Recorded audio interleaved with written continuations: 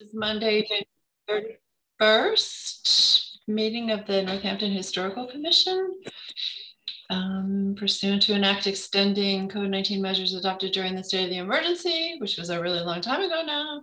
This meeting will be held using remote participation, so everybody knows the meeting is being recorded.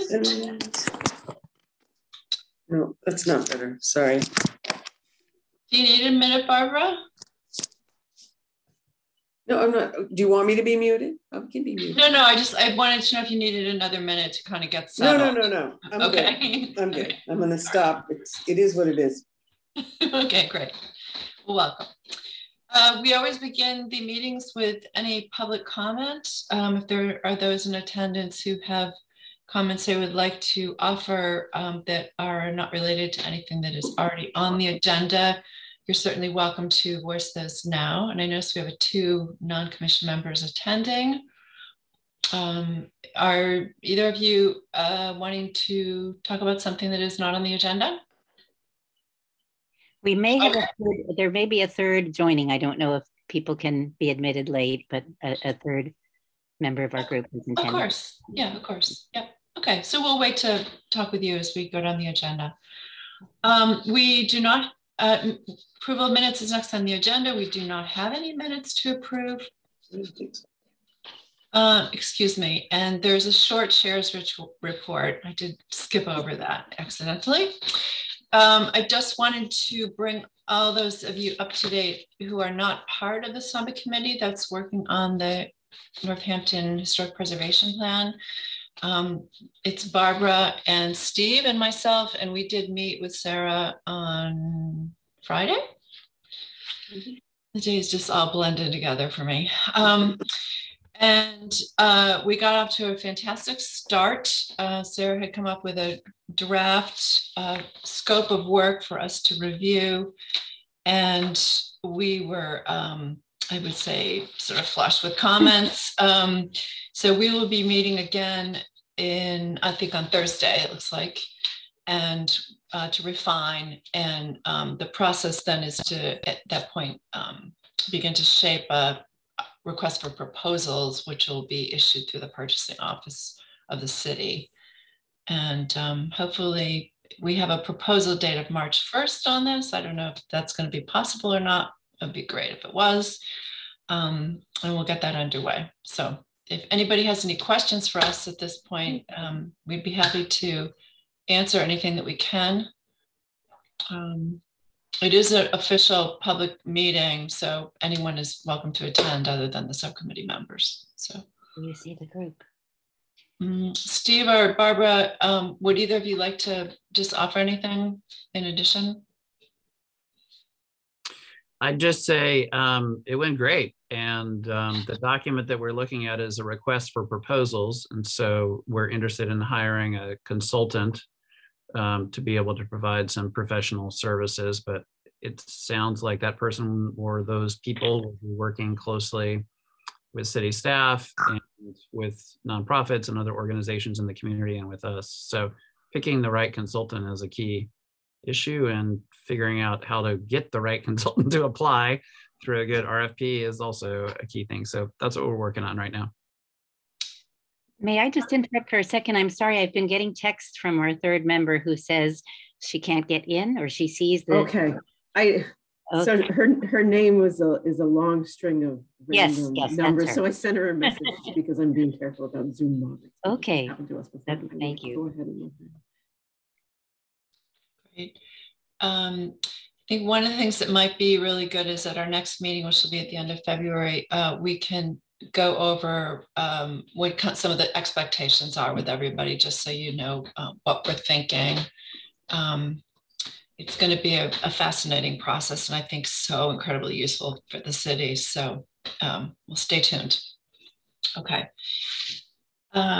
We next have on the agenda requests for support for 2 CPA applications, I believe. And are those in attendance who are not commission members part of the groups that are making those requests? We are a group making one request. Okay. We have both the Laurel Park Association and the Miss Lawrence Diner. And Laurel Park is first on the agenda. Is there anyone, or any of you representative of that group? Yes, there are three of us here. Great. Sandra Matthews and my colleagues Liz Duffy Adams and Laura Pravitz are here, and we're all representing the Laurel Park Association. We live in Laurel Park, which is a self-contained community within Northampton. And if you drive by on Route 5, you'll see a big mural that says Community, Nature, History. And those are the reasons that many of us choose to live in Laurel Park. However, the details of our history are not known to all of us. I think most of us who live here have a sense of history from our historic buildings that we are living with all the time and using, but the details remain buried in our archive and in the memories of a few people. And it's the 150th anniversary this year, 2022, of the founding of the community as a Methodist camp meeting site. The grounds were dedicated and the first services were held in August of 1872.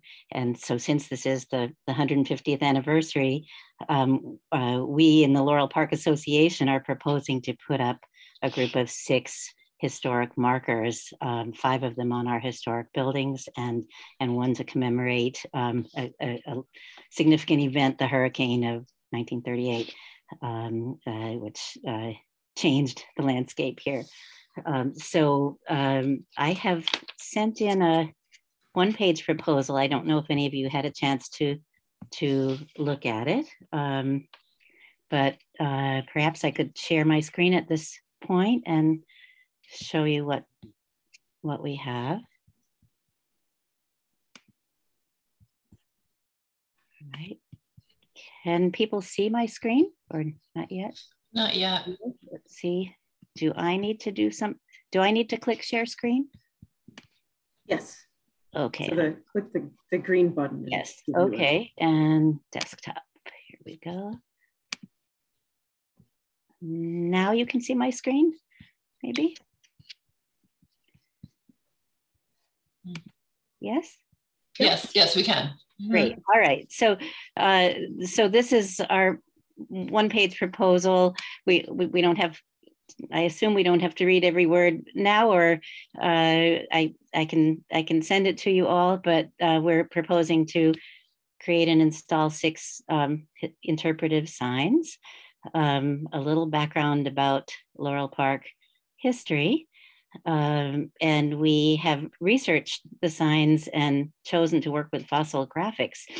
We were able to consult with the people who put up the signs in Leeds, and they were very, very helpful, and they had good experience working with fossil graphics, who have given us a quote.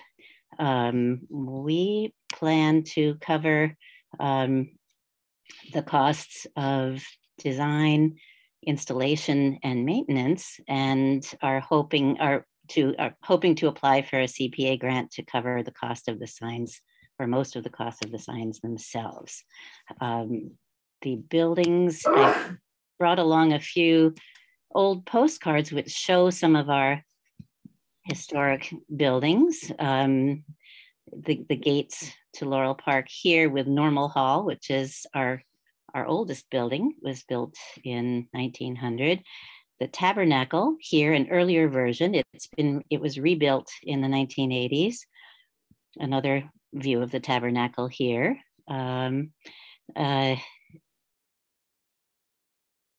Let's see, and this is a railroad station that no longer exists. The trains brought thousands of people to attend the Chautauquas and camp meetings, and some of our typical architecture that we live in is here, and an example of the kind of gatherings that were held in the late 19th and early 20th century during the warm months in Laurel Park.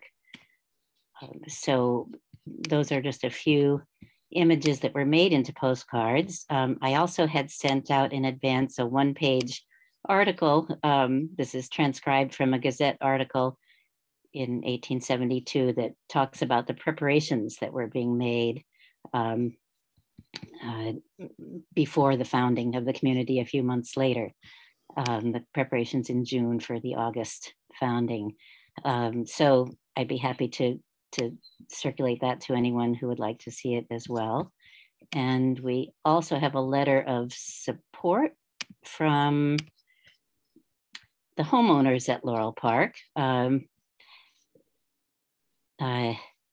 So the Laurel Park Association is dedicated to using our historic grounds and buildings for educational, cultural, and spiritual purposes as a 501c3. But the homeowners at Laurel Park, with whom we overlap, we're all homeowners, administer the community in other ways, and they have lent their full support. About how many people live there now? There are about 100 cottages, and most of them are very small. So perhaps between 200 and 300 people.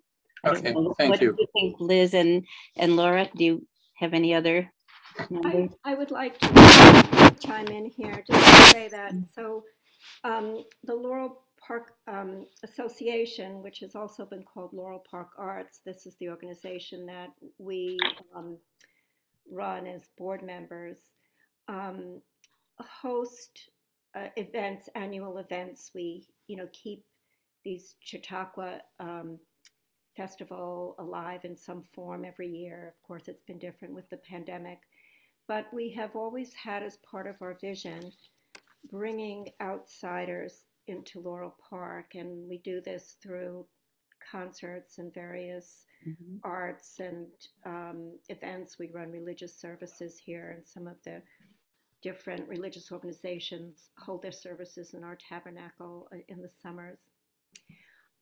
But I guess what I really am getting at is that when people do come into the park for the first time, there's like this looking around. Anybody who comes here is wondering, what is this? Or even passing by, people say, I've always wondered what's behind those gates, and there's just this real sense of when people sort of discover this buried treasure, this historic buried treasure with this, charming, with all its charm and hearkening back to days gone by, they are really curious and want to know more.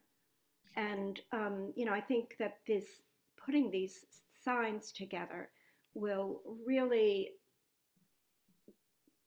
satisfy that need, and it will really mark the park as a historic landmark. That was tremendous in its heyday. Thank you. Liz, do you have anything you want to add to that since you're here as well?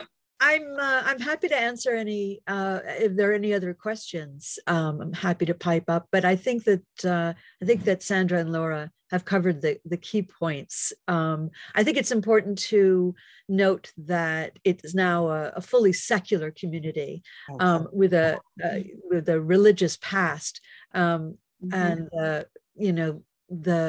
as a part of that history, having non-denominational or multi-denominational groups come and hold services here is sort of a link to that past, with no longer being strictly Methodist, and sort of shifting even more toward cultural, historical, and arts programming as a part of the greater Northampton community, and always trying to reach out and invite the larger community in to enjoy it in the summers, especially. Though we've been doing this year and last winter, we've done online. We're about to, in February and March, we've got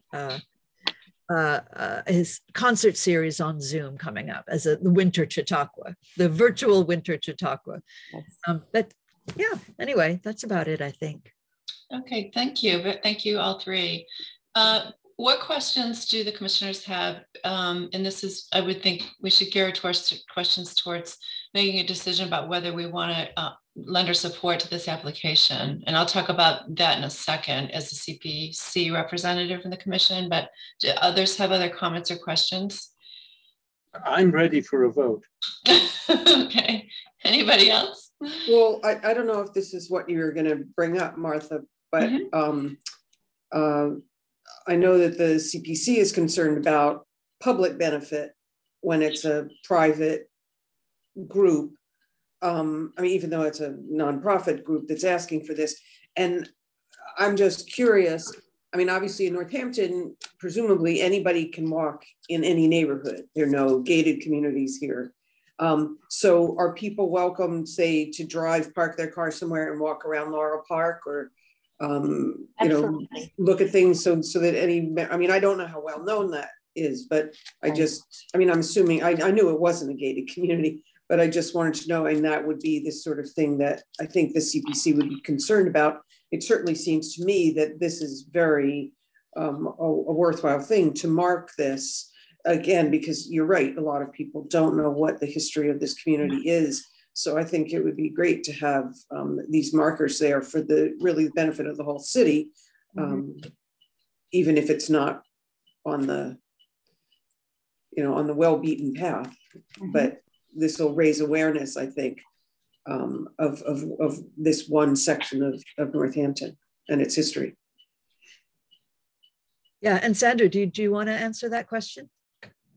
Yes, we are open to the public, and people are welcome. Many people walk their dogs here, walk in from surrounding neighborhoods and come walking their dogs through, and the public is welcome. Right. And also, if I could say one more thing, if these were shared with us, all these the documents you've shown, I apologize if I didn't see them in my email, but if they weren't shared, I really would be interested in seeing them so I could read them at another, you know, soon. And also, could you stop sharing your screen? Because it might be easier for us to talk if we can sort of see each other. Right. I'm only seeing there, thank you. I think that just makes it a little easier. And would the best way to share with everyone be to send them to you, Sarah, and you would distribute? I don't have everyone's emails, but I have yours. Yes, definitely. And Sandra, I apologize. I found these in my spam folder. I don't know. Oh dear. Okay. Into sending them there, but I do have these and I can send them out to everyone. Okay, I'll be happy to send. And there are a couple of new ones since. Okay, yes, you can send those along. And I'll add for the benefit of the Historical Commission as well that Laurel Park is not currently listed on the National Register of Historic Places, although it certainly seems like it could be eligible and that might be a future project. So the commission would need to determine that Laurel Park is significant in the history, archaeology, architecture, or culture of Northampton. Okay. Sarah, do you by any chance know whether there's been an inventory done of the property? Yes. And has it been determined eligible by the commission, by the SHPO, by Mass Historic? I'm looking at the inventory form right now, and it is, let's see, is there a date on it? It's created on a typewriter. Okay, so 1970s probably. Received by MHC April 5th, 1976. There you go. Yeah, so, well, does anybody have any other comments? Harvey, Craig? I know, Jonathan, you're ready. You've said what you want. Anybody else? I used to live in Laurel Park back in the 80s. In fact, I knew some of the people there that were original to Laurel Park. They've passed on now. And I was on the committee that tore down the original tabernacle. I'm sorry I didn't get nauseous when I was saying the word tear down, because that's antithetical to what I believe in. But that building, that structure, the old tabernacle, which was an open air church, was much larger than the current one. In fact, if you go up there and you see this big open air structure where they have interdenominational services during the summer months now. But the rows of pine trees on all four sides of that structure, whereas they mark the perimeter of the huge structure that is no longer there. Yeah. And I would fully support this. I think last time I was searching around on these Methodist campground communities, there was about a dozen or 13 of them. In Chautauqua County in New York, in Western New York, was where the movement started. And there's a kind of a famous one on Oak Bluffs on Martha's Vineyard. Mm. Laurel Park in Northampton is our cute little one here. And as I said, I lived there for a while back years ago. But I would be fully supportive of this because this is a treasure in our midst that's largely unknown. It's, as you mentioned, it is a somewhat mysterious, odd place sitting there. But it's over the years, it has become more and more fixed up. It is the most affordable place to live in Northampton. Mm-hmm. And the property management firm that is engaged with the condominium is really doing good work over years. And it's very affordable. It should be called out as something very special with the history here. And I'll mention that the railroad went away in the 1920s when the whole branch line that was next to Route 5 today, that went all the way up to Shelburne Falls, was pulled out. And so the current width of Route 5 is wider than it was years ago. It's just a horse path. And there was an actual branch line that did go up there, but it's gone. So there you go, stuff you didn't need to know. But. No, it's really interesting, Greg. Yeah. Harvey, do you have any comments? Or? No, I think it seems great. Okay. Just a couple of things, just some pointers about the the CPA, CPC. One of the things that we always want to see is what kind of financial contributions you are making as part of the application. We rarely sort of fund a whole application, fully fund all the money to pay for something. There usually is some kind of a contribution, so I would stress that. Craig had mentioned how there aren't a lot of these models left in the country, or there aren't that many left. So I would maybe stress that too, like how important this is in that body of historic resources that it belongs to. So Oak Bluffs, I know you're right, is one. I don't know others in Massachusetts, but I would certainly stress that. And it sounds like the ownership is pretty clear. It's a condominium, so the land is the 40 acres are jointly owned by all the property owners, basically as part of this association. So that would be a question too. And also just to stress the public access part of it. Mm-hmm. We do really look at that very closely. And I think you articulated it really well tonight in the meeting, so I don't think that's going to be an issue. And then the only other thing I would really strongly urge your org association to think about, and we can work with you on this, is getting it listed on the National Register. And as you know, that is not a restrictive designation, it's honorary, but it would give the property, the organization, the people, national significance. And I don't think you would probably have any trouble achieving that if the application was, professionally prepared. So we're in the throes of such a process with the area in Florence that reflected the abolition reform movement. Mm-hmm. And this would be a nice sort of follow-up, but just something to think about. And again, I think the commission would be, certainly willing to work with you on it. So, so Sarah, do we need to vote? Any other comments? I have one quick question, Martha, for you. Yeah. Is the support usually come in the form of a letter that then goes with the application, or what does that look like? It does. And as a representative, I'm always asked to say a few words on your behalf. Not that I always do that as well as I should, but it helps a lot to have these kind of conversations so I can sort of record in my mind what I can say to convey what people are thinking. So yeah, the letter and then verbal support. Okay, and that's voluntary. Some applicants will come to us and others will not. It's just, there's no formal process by which anyone who applies for CPA historic preservation funds comes to the commission, or how does that work? It's required in this instance, Steve, because Laurel Park is not listed on the National Register. I see. So this is the eligibility trip for CPA funding. Okay. But some applicants seeking funds for projects that are already eligible don't necessarily come to the Historic Commission. Most I think. Okay, I'm going to try to be really brief, but I'm strongly in support. I visited this site in 2010 as a circuit rider for Preservation Massachusetts and the National Trust for Historic Preservation. I'm currently a neighbor to the site. I walk there all the time.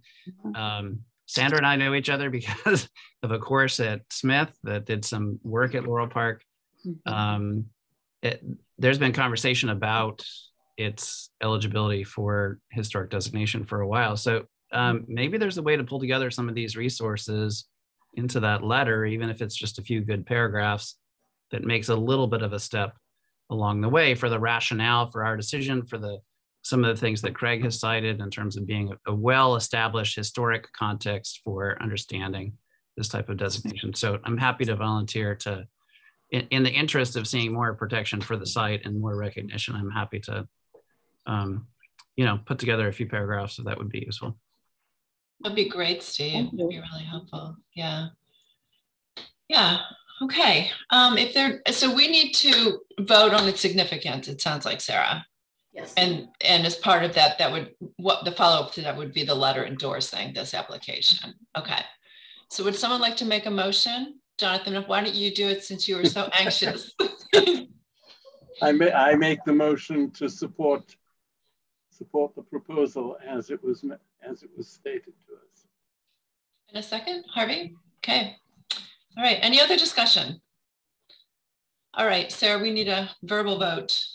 We do. So roll call because we're meeting remotely. Steve? Yes. Barbara? Yes. Harvey?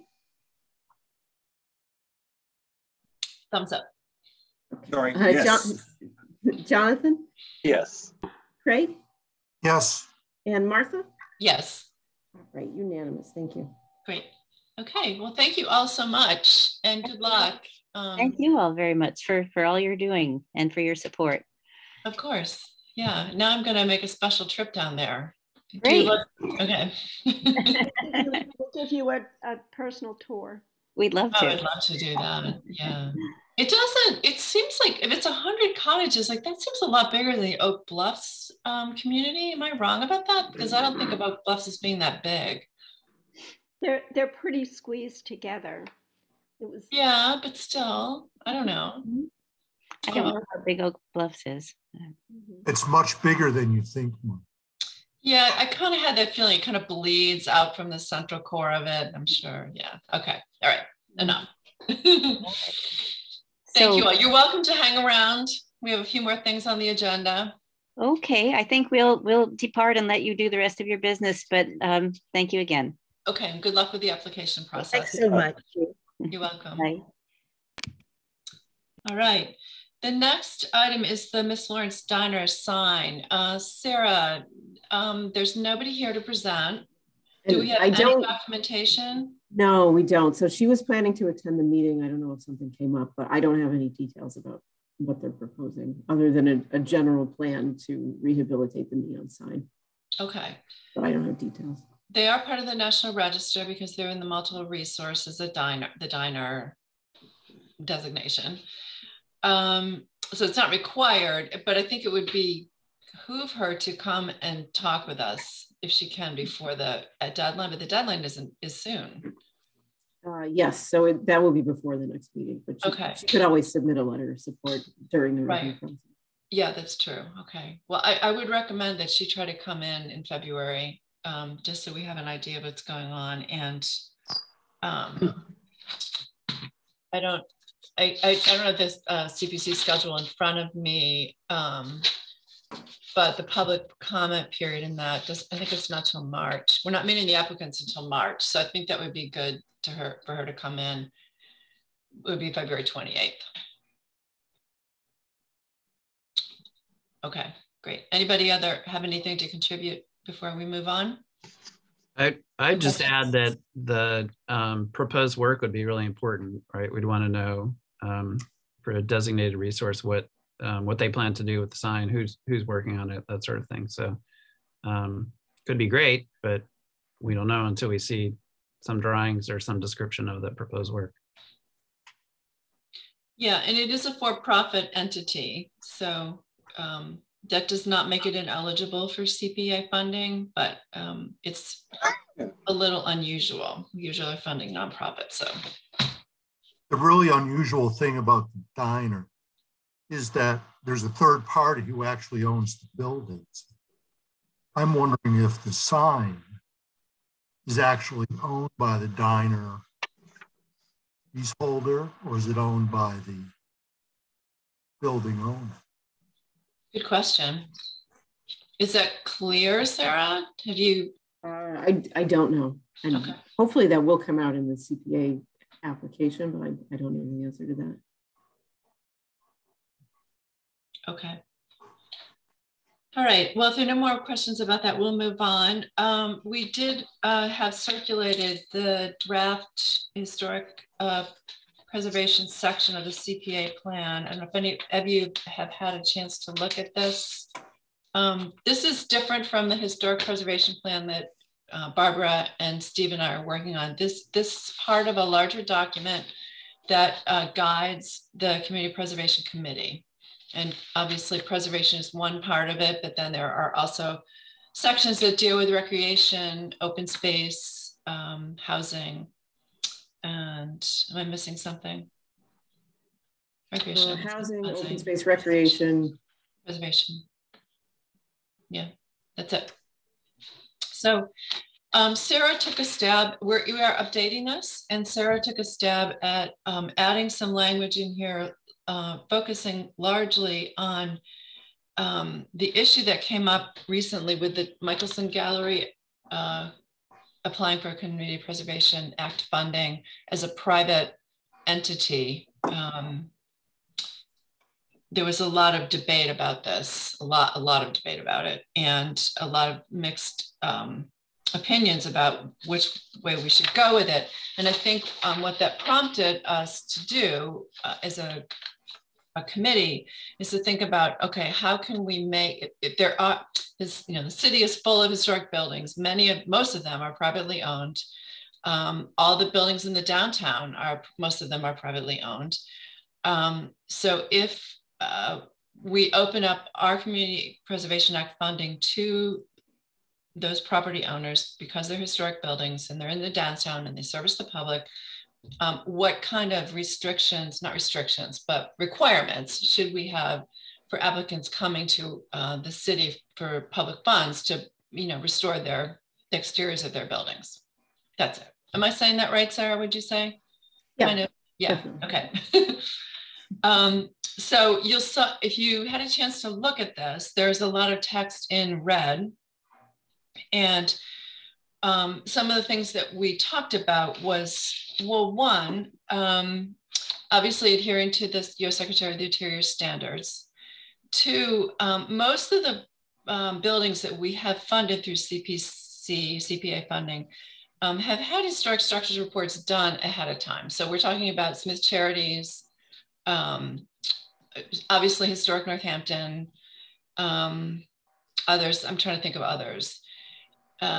The Michelson Gallery did not go through that process. So that came up as, well, you know, do we really know what's going on with this building? Because they never really brought in any kind of preservation experts to look at it.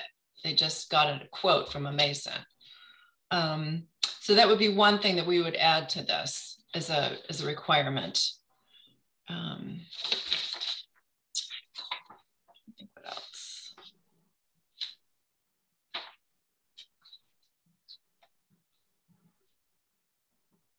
And then Sarah also put in information about preservation restrictions, which are something that, you know, I think with Michelson, we're insisting that we do.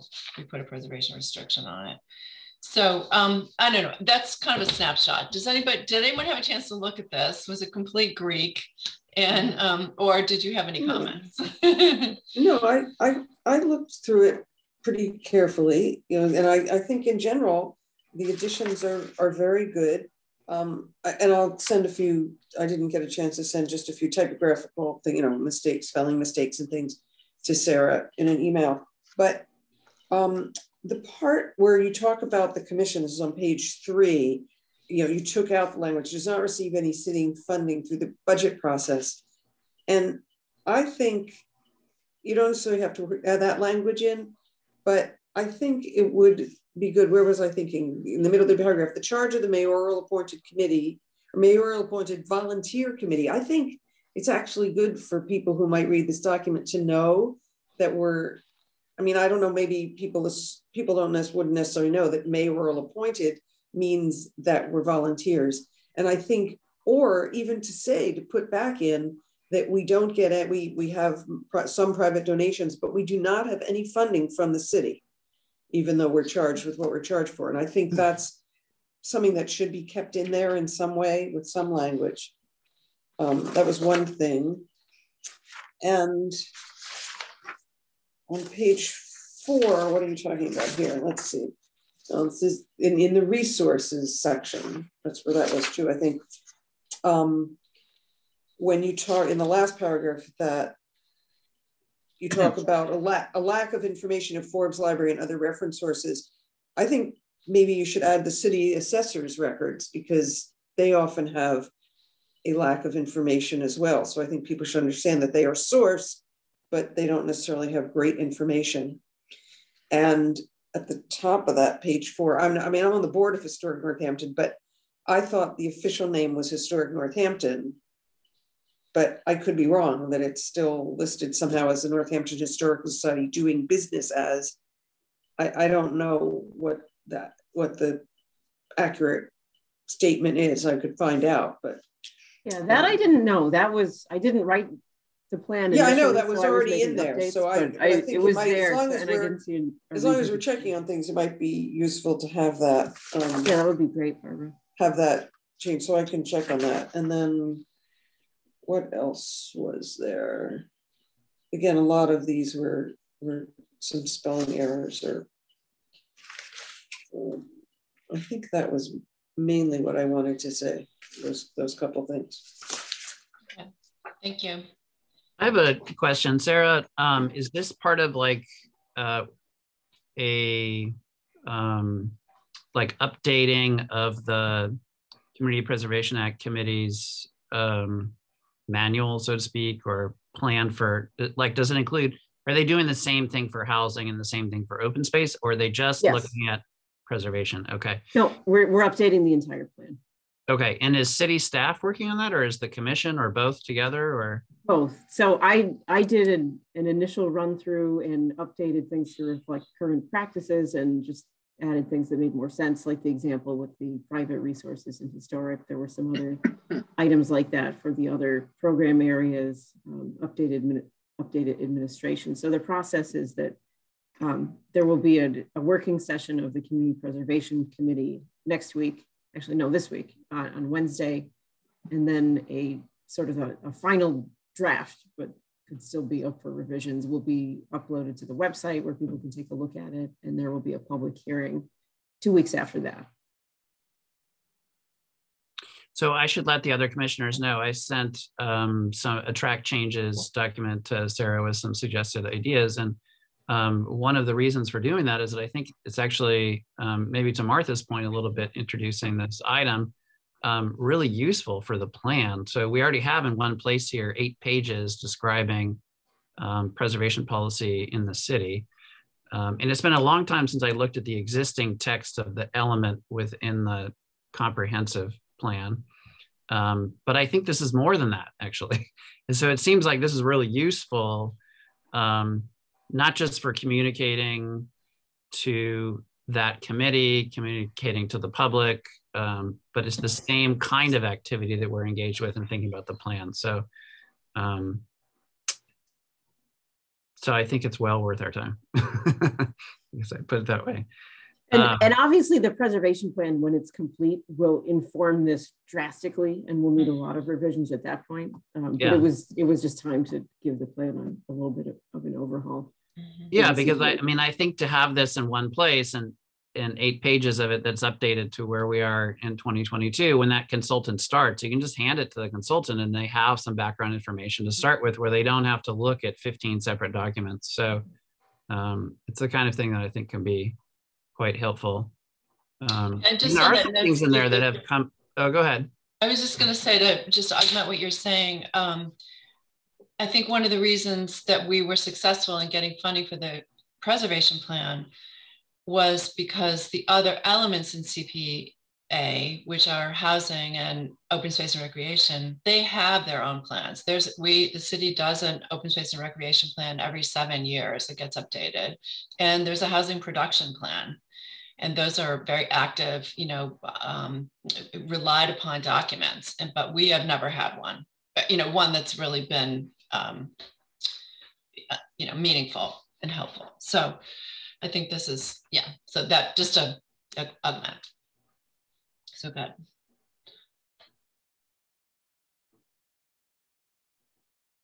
I didn't mean to interrupt. No.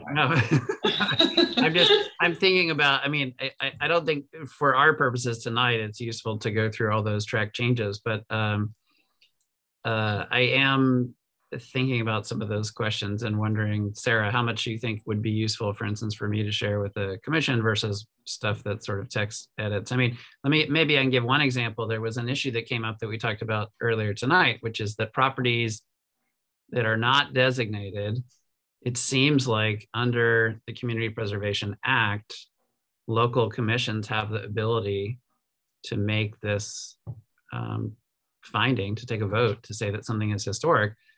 That made me wonder, are those properties then part of the city's inventory, right? We use MACRIS, we use the state's inventory, we use the state system, the state's database. But now we're on record, we just took a vote saying that this is a historic property. What's sort of the legal status of that? And is that something that we might use for future planning purposes? So I think there's some things like that, which are maybe a little legalistic, but also kind of interesting to think about how these work together, and how we describe that to the public, right? Because it's often quite confusing, all these different laws and commissions and ways of working. Yeah. Because before tonight, I was under the impression that it had to be a designated resource or one that was evaluated by the State Office of Historic Preservation. I didn't realize that the commission had this ability to say, we see it as historic, so yes, it's eligible for CPA funds, and yes, please go ahead, we're in support of the nomination. So it's these small details I think are important to describe clearly to the public and to other commission members. This really recognizes that there are some communities that have CPA that really don't have a lot of National Register listed properties, but that doesn't mean that they don't have historic resources. So that this empowered communities to be able to make some funding decisions about how CPA, which is a local initiative with funded primarily with local funds, can be used to. Yeah, it seems like a good idea because you're sort of supporting planning and survey efforts, but it's also a sort of in-between level of designation. This, Laurel Park is still not designated, but now we've gone on record saying we think it's historic. So my hope would be that they pursue National Register nomination and other designation, but we'll see. So that's certainly something that the CPC can recommend if they so decide to fund this, that we entertain, that a follow-up application is entertained for National Register listing. So yeah, it's all good. All right, do folks have other comments about this? You're welcome to attend our meeting on Wednesday night where we discuss all of this, as the CPC does. It's open to the public, as you know. Okay. Or the public hearing 2 weeks after that. Or the public hearing, yeah. There will be a more solid draft at that point. Great. Well, you've done really good work on this. Does this require an action from us? I don't think so. It does not. No. Okay. All right. If there are no more comments on that, we will move on. There is not an update on the Abolition and Reform District National Register project tonight. My error. I forgot to delete that. That's okay. We got such a great one the last time around. And we have the two Section 106 review applications. Now, the Mount Tom project, which is listed first here, we received this information, I believe, at our last meeting, or discussed it at our last meeting, and noted that we were not clear about what the historic resources were that were involved here. And they didn't come back with any additional information, right, Sarah? They didn't, no. So because this requires a federal permit and Mass DOT is fairly early in the process, and this is pretty much what they have. They're not making an assertion that there is a historic resource involved, but they are required to go through the process before they get to their next design phase. So I would assume that archaeological investigation would be part of this. If they didn't mention it, probably not. Really? Okay. Review. I'm just surprised because it's right on the river. I think it might be they're reaching out broadly here because this is in an area of the flood zone where this is, I was told internally at Mass DOT 25 years ago that this could never, ever happen. This, that is to say, this stretch of road where it's low in relation to the railroad corridor, this could never be accommodating for bicycles because the road was too narrow and they would never, ever allow the shoulder, which is currently stone dust with very permeable surface, they would never allow that to be paved. So I'm peakly interested with this because I'm wondering if they're actually going to be redoing that stretch of road to be a wider asphalt with probably permeable asphalt. There's been permeable asphalt in place in several places, including a stretch of 128 and the Walden Pond National Park facility. That is a permeable parking lot there too. Water sinks right through it instantly.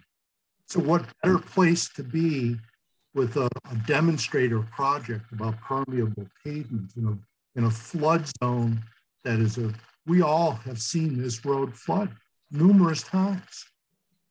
And so I'm wondering if there's a bigger issue in the background here.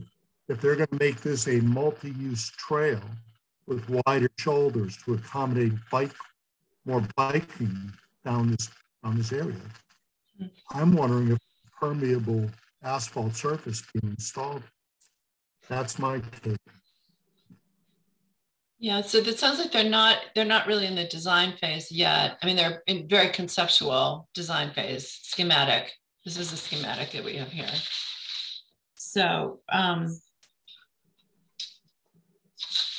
Sarah, can I ask a question about Section 106 consultation at this level? So, I mean, it seems like the project is being undertaken by Mass DOT. The letter that we have is from a consultant working with them. Is archaeology within scope for the Historical Commission? You know, for instance, if we were gonna say this is an issue, just want to flag it, so when it gets to the state office, someone looks closer at it. Is that our role to like send a letter or something like that, or what? Yeah, what so the Historical Commission play? The Historic Commission is advising Mass DOT in their, Mass Historic in their review. So you're providing advisory comments to the State Historic Preservation Officer who's doing the actual Section 106 review. Yeah, I mean, I can't imagine that anyone would miss this after the roundabout by the co-op issue, right? Exactly. But on the other hand, you know, it's a crazy time and people are busy and things go through, and maybe someone, I just think we should flag it and say this is potentially an archaeological, even if it's a 3-sentence letter, right? This that archaeology came up as an area of potential concern, you know, something. Sure, like yeah, that's absolutely something the Historic Commission could comment on.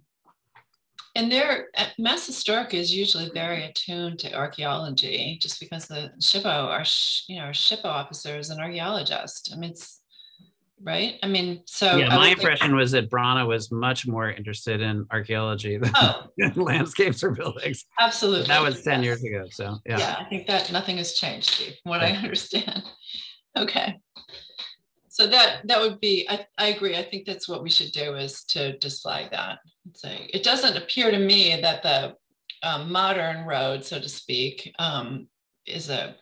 would be negatively affected by including a multi-use lane, but it's the archaeology component that I would just be very surprised if there weren't archaeological artifacts, evidence here. So, okay. Anybody else have any other questions or comments about it? We have another one, which is the Verizon wireless antenna that is being proposed for the top of Thorns Market building. And we don't have much more information about this. I mean, there's not even really a description of it. This is also going to have to go through downtown business architecture review. So Sarah, what do they want from us? So this is essentially the same process as the Mass DOT review. Right. So this is a section 106, and the commission would be advising Mass Historic as part of their review. This, because it's a communications tower, it needs an FCC permit. So that's right. The federal trigger for section 106. So one thing that I would be concerned about is visual intrusion on the downtown streetscape. And I don't know, from what they've submitted, it's impossible to know what they're actually going to do. Yeah. I have a question though, because I went downtown to try and see, because I was confused by the plans that they sent where this antenna is going to go, or where the antenna is. It's going to replace, because Thorns goes back so far, and then the building's kind of at 90 degrees or whatever to the building you see on Main Street. But I looked, and when I was at the top of, what was it, Main Street and Old South Street, if you look like on top of the part of the building where Harold's and Paul Elizabeth's restaurant is, you can see some towers right there, some antenna. And are they proposing to replace the ones that are there, those? And also, I don't see how those were ever allowed, because they're really visually, you can really see them from the street. Mm-hmm. If they were further in, but I don't know if those are the ones they're talking about replacing, if the ones they're going to replace are going to be even bigger. It did seem like their drawing, it was out that far, like towards South Street, but I really found it hard to tell. It would have been nice if they had indicated on the plan better what part of the building it was, or where you would see it. But I sort of walked around, I was in the parking lot, and you really, from the parking lot or the garage, you can't really see the top of that building. It was really only when I was on Main Street, and even when I was across Main Street in front of where Faces was, you really couldn't see anything on top of that building. But I just wondered if the place in question is where these horrible, ugly antennas already are. So if you look at sheet C3, they have a comparison of an existing alpha sector antenna plan and then a proposed alpha sector antenna plan. Yeah. So it looks like it's a replacement of what's already there with a little bit of a visual change. Right. Not a change in overall size. Right, but it's the ones that you can now see they're proposing to replace. I believe so, yes. Okay. So not the one, so we're a little bit farther back towards the parking. Oh, you're a little farther back, not the ones that are right visible, like above Paul Elizabeth. There's a question on this regard. Yeah, if you look at where they circled, it's Can you share the screen or something? Because I didn't print out those documents. I looked at them, but I don't have them in front of me. Sure. So if you look at where they circled here, here's Main Street. So it's farther back towards the parking garage here. Mm-hmm. And here's existing and proposed. I can't imagine these are supposed to be different places, but the drawing on the left has two horizontal lines in it, and the drawing on the right has one horizontal line, which implies that it could be in a different place. That would be weird to me. Yeah, good point. I have a question about this. I remember Verizon asking to put an cell phone antenna tower at the DPW yard on Locust Street. They got never built. They went through the process, but it was never built.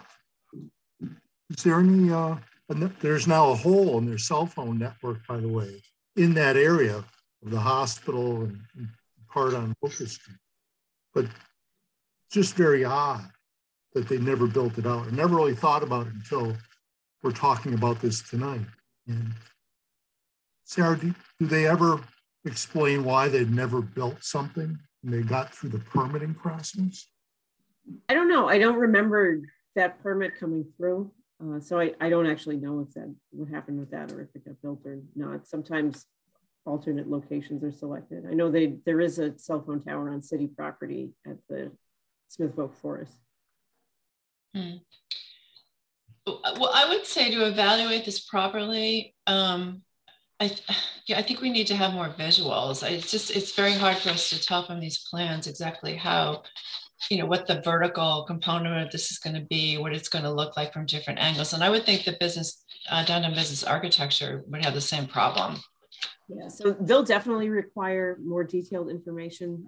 Section 106 process is time limited. So if you do want to make comments to the State Historic Preservation Officer, even if they're based on limited information, I would just go ahead and agree to do that now. So just to give them something to consider and look at, so you're not completely left out of the process. Okay. Many places, they make the project proponents launch a balloon that is stationary at the proposed height of the project. I don't think we've ever had that around here, do we? Not for an attachment to an existing structure. I think there have been cases where sort of a mock-up was placed or some computer renderings, but not a balloon for this type of project.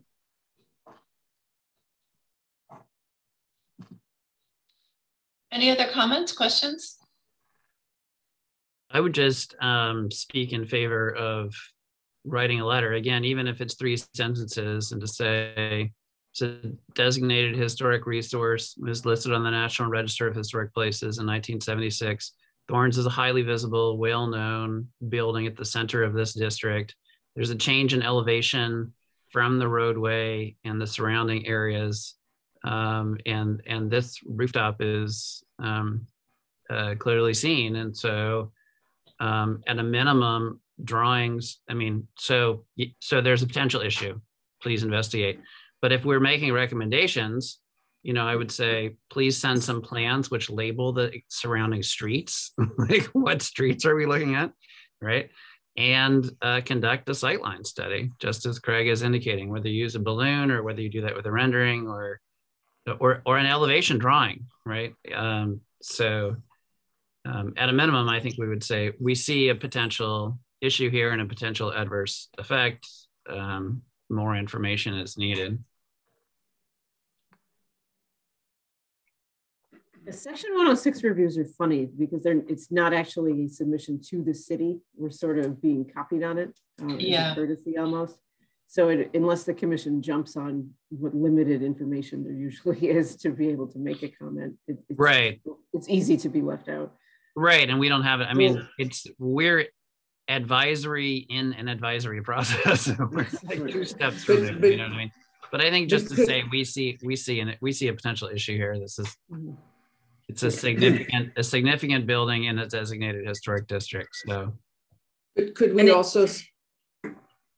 Sorry, could we also? I was just going to add that. So it will need to go through the central business architecture process. This is not the submission that will end up being decided on by CDAC. They will need more information than this. But could we suggest that, if they haven't thought about it, or not that they might, they might anyway, but just suggest to them that they really need this either elevation or something in place to simulate where it would be, that they need to ask for that. We found it lacking, and so we recommend that they ask for it. Yeah, I think those are all good. Is Is it supposed to be the same elevation as the current one? I was trying to look at that. I just couldn't. Yeah, it wasn't clear to me. It's really hard to tell. It really wasn't clear to me at all. They just from don't what even we say. got. I don't recall if it said. I read that one a number of days ago, so I don't recall if it said that. But I remember not being sure. A lot of marginal stuff on that sheet that I just was. I say y'all got more of a glimpse of my forehead than I wanted to give you, because I tried to get it close. Yeah, I mean, I think the drawing, Harvey, that you specifically were talking about, we have no idea where that is on the building. Okay. It could be in the basement for all we know. Well, we do have the orientation, but that's also really hard to square with the aerial they have, because there's no orientation on the aerial, presuming it's north, but I don't know. So anyway, yeah, it's very vague. And I think Mass Historical, they should absolutely ask for all of this information, so the central business can appropriately comment as well. Okay. Any other business that is unforeseen when the agenda was developed? Anybody have anything else they'd like to talk about tonight besides the weather or COVID? It was a dud here. I went cross-country skiing and it was like doing it on ice because there wasn't enough snow between the ice and me. But anyway, no. But I had mentioned this, I think, to Sarah and Martha, that with this form-based zoning changes, and that I was somewhat concerned with the central business district purview, that was going to change, that some buildings would be taken out of their purview and maybe some others put in. And I just wanted us to be aware of that. I didn't know whether we had to comment on that.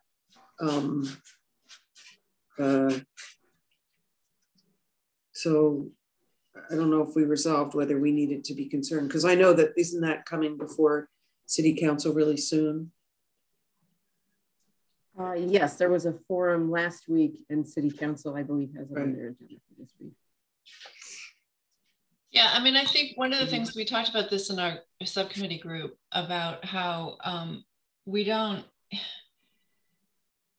the Center for Business Architecture committee is separate from us. And I know when the St. John Cantius issue was on the table, it was very confusing to the public, why we weren't more involved. Because even though the CBAC's purview is a little, or focus is a little different, their design review, they're dealing with historic buildings. Like that's all they do. I mean, all the buildings in the downtown, except for a couple, are historic. So it was just a question that we raised about, how is it that the CBAC is not under the Historic Commission's jurisdiction? And possibly something that the planning process could look at, because it is confusing. So just something to think about. Yeah, I think this is a key issue for the plan and something worth talking more about. What is the relationship between the two commissions? And I noticed in the draft document related to Community Preservation Act, there's a reference to the local historic district as MGL 40C or something like that, right? That's the label, the adjective that's applied. And I get the fact that the Architectural Conservation District is created under separate city ordinance, but it does raise the question of what is the sort of state structure for that. And it seems like there's probably some more for all of us to learn about how they're related. I have a lot of questions about who would have the responsibility of moving this forward? I'm hearing the questions, which we're obviously not going to resolve tonight, but who would move this forward?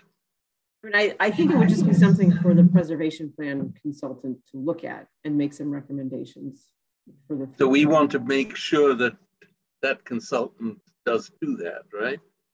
Yeah, and that was one thing that we talked about, Jonathan, as a group, is that this planning process is you know, likely because the preservation needs that we have in Northampton are, they're complicated. You know, it's not just about inventorying and figuring out what we have in our historical collection. It's about, you know, what is the best way to balance preservation with the needs for affordable housing, the need to keep the economy going, all of these things that we talk about as a community, and preservation, you know, needs to be part of that and a really key part of that. But that you know, and then you start crossing over into issues like zoning and review. You know, here we are with the downtown business district review.